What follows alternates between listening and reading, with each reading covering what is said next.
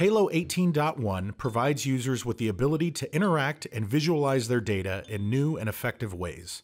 The Halo 18.1 release contains performance optimizations for forecasting and demand planning to let users rapidly make adjustments to the forecast, compare different scenarios for planning, and collaborate with users for approval, all within Halo. Managers can initiate planning cycles as well as approve or reject submissions within a simple workflow.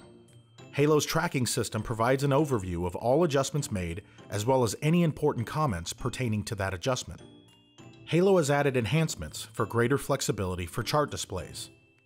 Control the y-axis levels by setting a specific value, display data in stacked and group column charts, set your display options for pie charts, or control the display of charts by removing grid lines or rotating labels.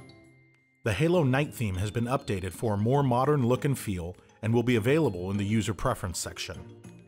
In the Halo mobile app, easily download views and print, email, or message to others.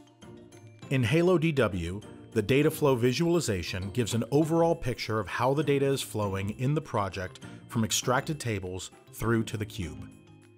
Clicking on the boxes in the data flow will display further information about the dimension, table, measure, or calculation on the right-hand side of the screen.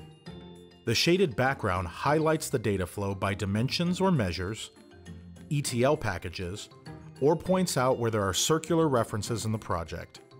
The entire project can be visualized by expanding all dimensions and measure groups. A search tool allows you to quickly find a table, dimension, measure, or calculation in the project. Halo DW now allows drill-through actions to be created directly in the project file. This reduced the need to create drill-through actions natively in Microsoft Tools and also protects them from being overwritten when the cube is redeployed. Halo DW also contains helpful enhancements to cube partitioning, error handling, slowly changing dimensions, and added support to load data at non-leaf levels. These are just some of the amazing features of the Halo 18.1 release. For a full list of enhancements and to download the software, please visit the Halo Customer Portal.